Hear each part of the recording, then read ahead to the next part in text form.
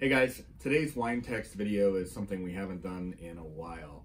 It's a producer in the Rhone Valley called Mirail, and it's at Cotes du Rhone Villages. Actually, looking back, I think we've just done two other Cotes du Rhone or Cotes du Rhone Villages in the past in WineText. This will be the third one.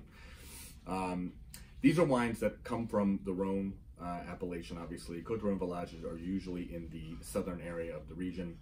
They're mostly Grenache based. I think it's 50% Grenache, and then you can have Syrah and Mauvet in it as well. This particular wine is 50%, or actually 70% Grenache and 30% Syrah. And historically, these have been great wines for early drinking or possibly short-term cellaring as well. They're fresh, they're medium body, they've got good ripe fruit.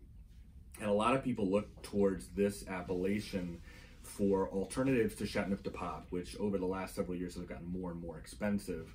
And typically, if you're finding certain Chateauneufs that'll cost you $40, $50, or $60 or more, occasionally you can find really good values looking in this area as well.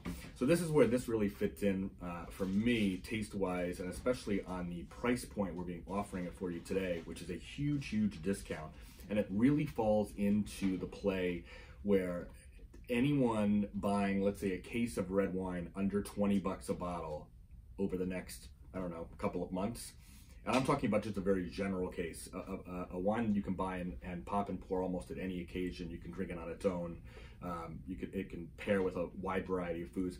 This is an example of one of those wines you can just buy a case, forget about it, have it around the house, drink it anytime. And at the price, again, you're paying, it's a phenomenal deal. Enjoy.